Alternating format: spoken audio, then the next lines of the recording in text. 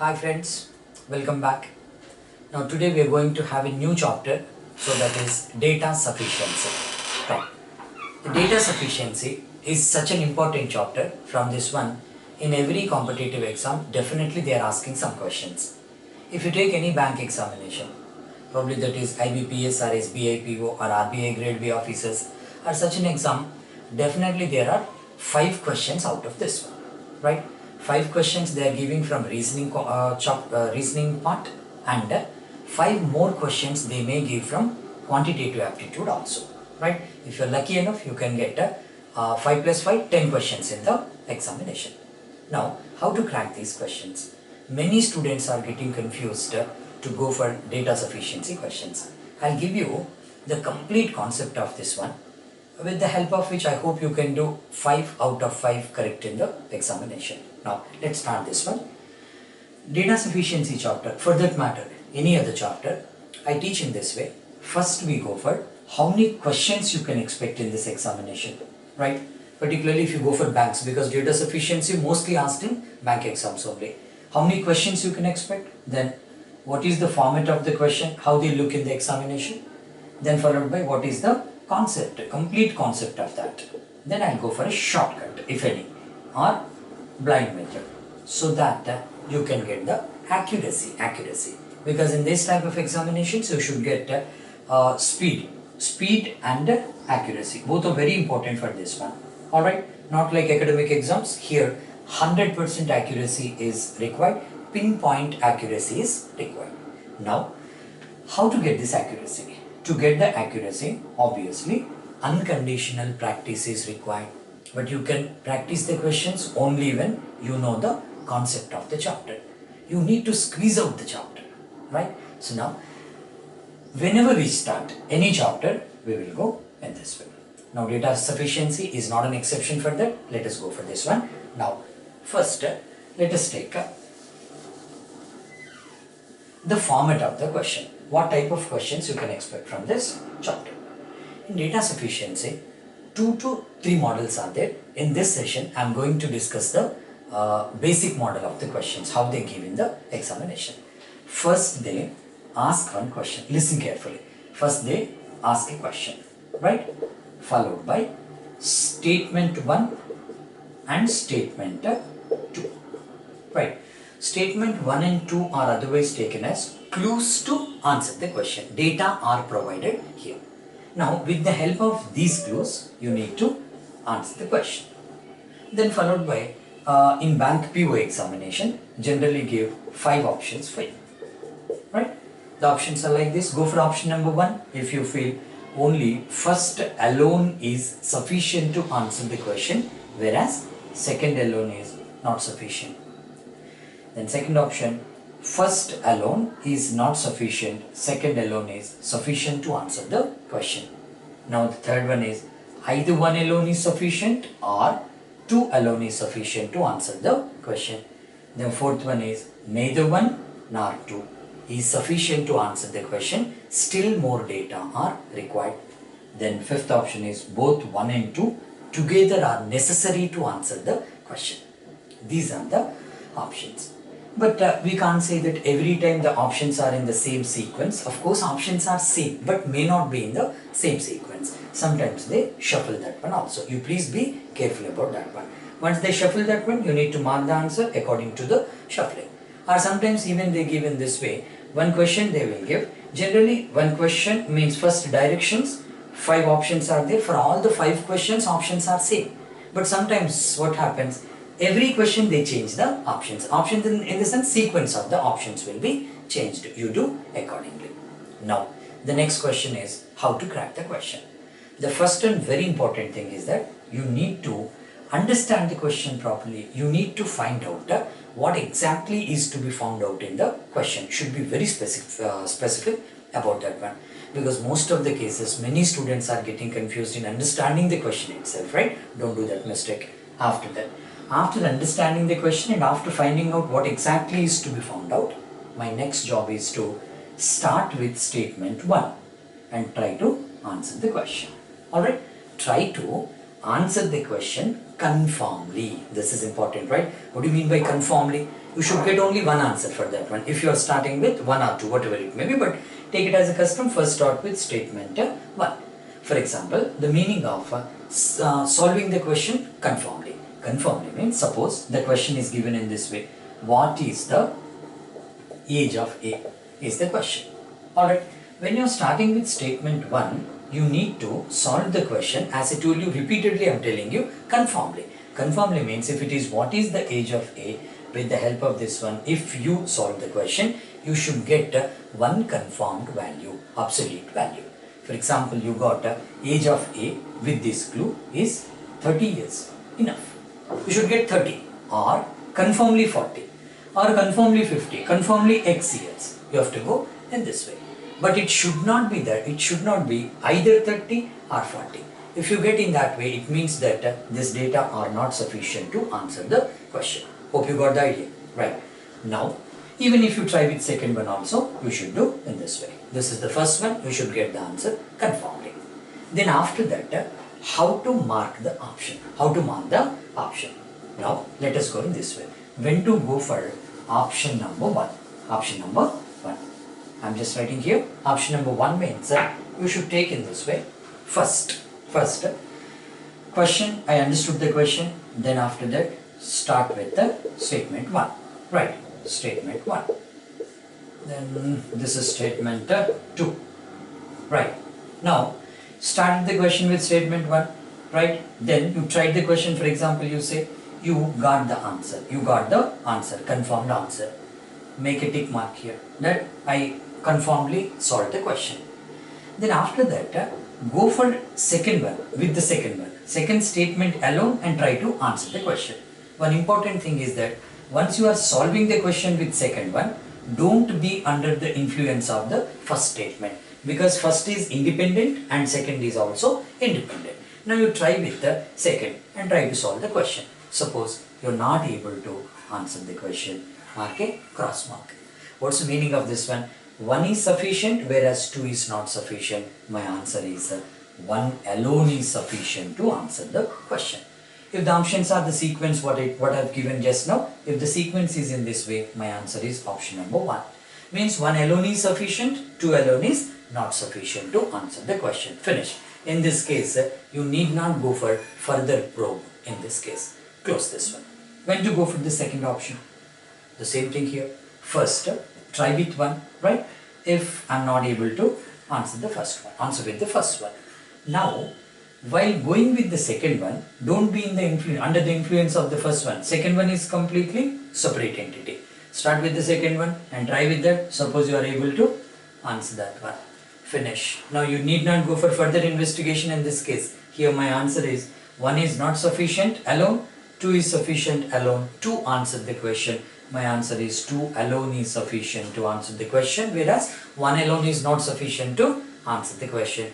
If the options are in the same sequence, my answer would be option number 2. Or the sequence is changed, you need to go for that one accordingly, but final answer is 2 alone is sufficient in this case.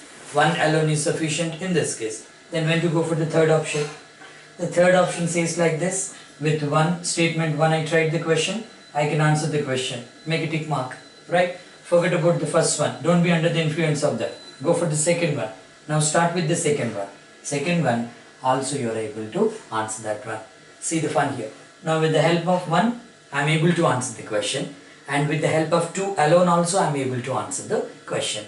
In this case, my answer is either 1 alone or 2 alone is sufficient to answer the question conformably. Now, in this case, my answer is going to be option number 3. Either 1 alone or 2 alone. But one thing should be remembered here, right? So that is, while solving with this first one, you solved it conformably, right? You got an answer. It does not mean that same answer should be repeated in the second case. Alright? That means, for example, take the same question, what is the age of A? Right? With the help of statement 1, I got the confirmed answer and I got it to be 30 years. It does not mean that in the second case also you should get the same 30 years. Maybe, may not be. Conformably here answer is 40 years. It doesn't matter for me, right? I am not at all concerned with the answer here. I am concerned with whether am I able to solve the question or not with the help of the given information. That is the gist of data sufficiency.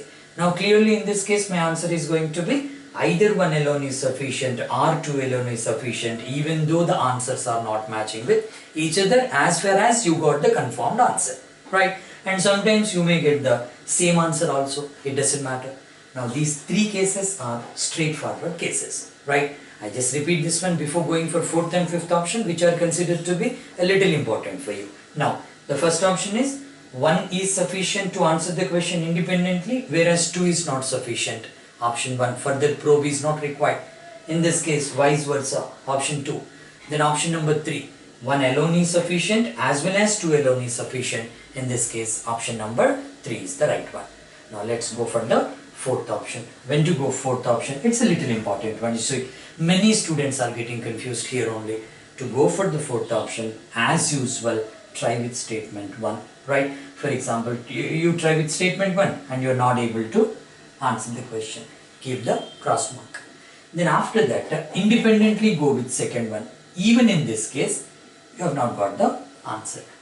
Now, in this case, only in this case, right? Only in this case, you are supposed to combine the data, combine both the data, right? Here you need not combine, should not combine both the data, because I got the answer here. I got the answer here. Independently, I got the answer. I need not combine these two information, right? In this case, when I'm not able to answer the question with this alone, I'm not able to answer this one alone, with this alone. Now in this case, I should combine these two.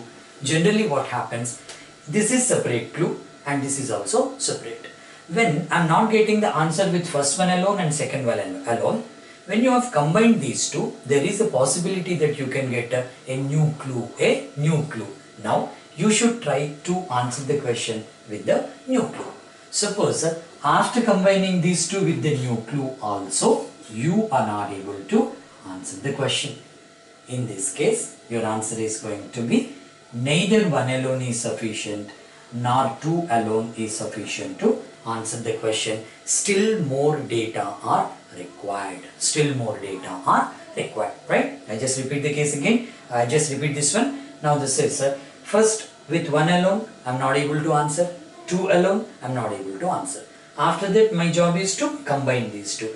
Even after combining these two also, I am not able to answer the question. In this case, no further probe is there. Your answer is going to be neither 1 alone is sufficient nor 2 alone is sufficient. According to the options in the examination, you go for that one. Generally, the option for this one is option number 4.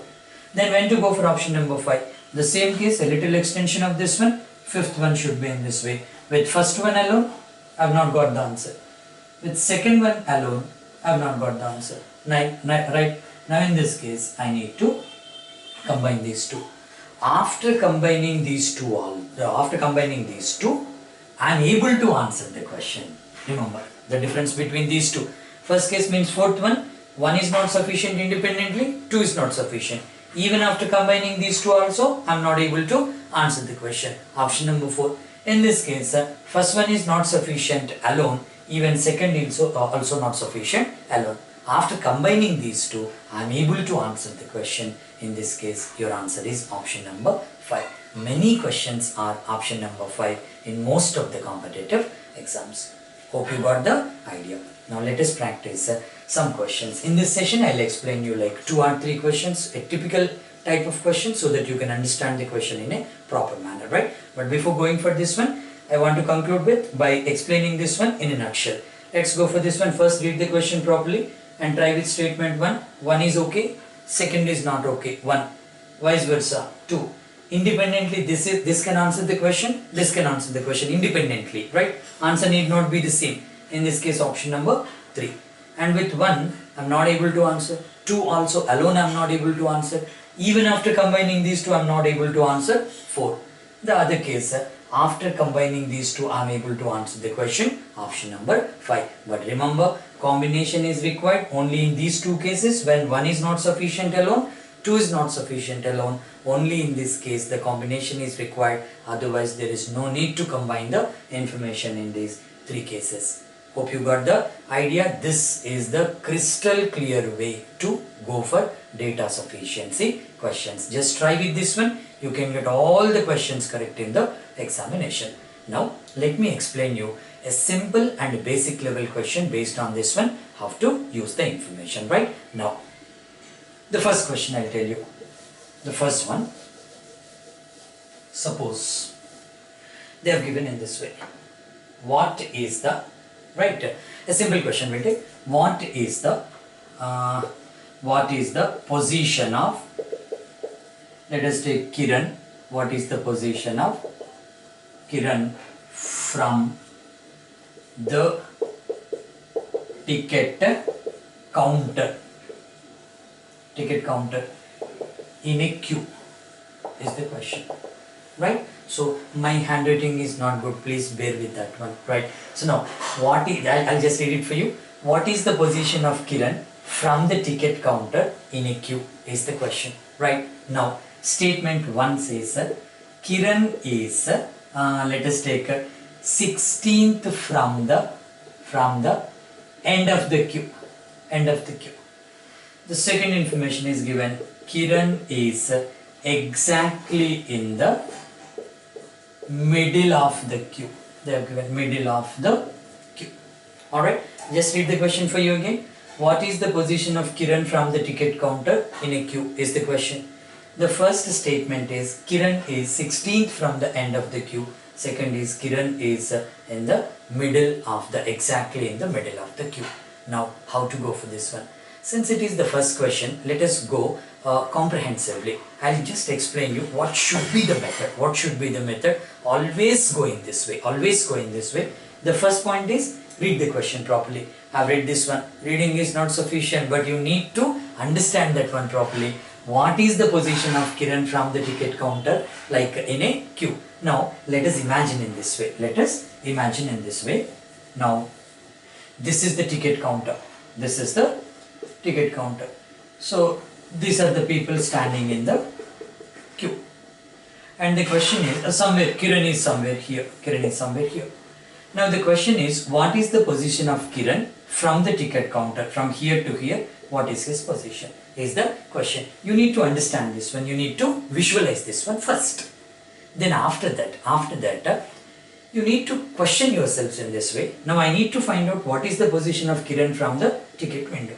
To answer this question, which data are required for me? That should be done, right? Which data are required for me specifically to solve this question? Most of the students say the answer immediately. Even now I am asking you, right, in front of your computers or in front of your laptops. You should immediately you must have got this one. Immediately you must have got this one. What data, which data are required for me to solve the question? You could have got that one as what is the total number of students or what is the total number of persons in the queue? Yes or no? You must have got that one, right?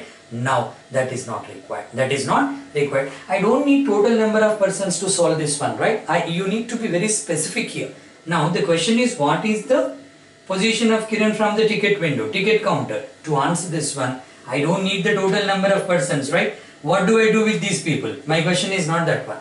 My question is, what is the position of Kiran from the ticket counter? Means you should know how many persons are there between these two. That is the point here, right? Suppose if there are 10 persons here from window to Kiran, your answer is going to be Kiran is 11th from the ticket counter, right? 11 persons are there. Your answer is 12th from the ticket counter. X number of people are there. Your answer is X plus 1th position is the right one. I hope you got the idea. Just don't go for how many persons are in the queue. Of course that with that one also you can answer, but that is not required. I need how many are there between these two. With the help of this I can answer the question. One thing is clear. You understood the question and you found out what to be exactly found out in the question and which data are required for me. The required data are how many persons are there before window and means between window and Kiran. This is the given one, right? So now, what are the data they have given? I am trying with the first one. What are the first data here? Now, first data I told you, Kiran is 16th from the end of the queue. When Kiran is 16th from the end of the queue, Kiran is somewhere here, 16th from the end of the queue, easily I can say after Kiran 15 persons are there. Only then he is 16th from the end of the queue. His position is 16. So I can know that after Kiran total 15 persons are there. Right. Now after Kiran 15 persons are there, it is not sufficient for me to answer the question because I need the figure here, not here. So 1 is not sufficient to answer the question. Right. Now 1 is not sufficient. Over. I am going with the second one independently. When you are going with the second one independently, obviously you should not be under the influence of the first one. Now I am going with the second one. What are the second data? Second data says that now this is the window. Kiran is somewhere here. All these are persons. Right. The second data says Kiran is exactly in the middle of the queue. Exactly in the middle of the queue means here X number of persons are there. Here also X number of persons. Am I able to solve the question with this alone is the point of concern here, right? Don't be under the influence of the first one. First one is over. Now, am I able to solve the question with this alone? Of course not. Why this is not? Because here you have given X, that is superfluous. You have not given any value for X here. Just you told that how many people are here. Those many people are here. I am not able to answer the question. So what is the case now? With 1 alone, I am not able to answer the question. I am writing here. And with 2 alone also, I am not able to answer the question. Now you see. Now I need the extension for this one. I cannot stop here because 1 alone is not sufficient as well as 2 alone is not sufficient. In this case, I should combine the data. Now you observe here. When you combine this data, I got a new clue. What is a new clue here? After combining these two, instead of this X, I can obviously write this as 15. When it is 15, even this is also 15. Now I am able to answer the question. Kiran is 16th from the ticket counter in the queue. How did I get the answer? I got the answer. With 1 I did not get the answer alone. With 2 alone I did not get the answer. But after combining these two, I got the answer. So my answer is option number 5 is the right one. Got the idea? I hope you got the idea, right? So this is the way to go for this one. Don't get confused while going for this type of questions. This is the comprehensive explanation for data sufficiency, right? So now what we will do, this is a simple example, but I tried even though this is very simple example, I explained you elaborated because since it is the basic question and the starting one for us for the explanation. Now in the next session what I am going to do, we will take 2 to 3 examples, maximum 3, or if possible I will take 4th example also. 4 examples from the previous POs. Previous POs probably I can take from SBI POs, and I will explain you how they give the questions where you need to stress upon, right? So let's just, you please practice that one, just try to understand the concept and wait for the next session. In the next session I am going to take 4 examples based on data sufficiency. Right. Thank you friends. Thank you very much.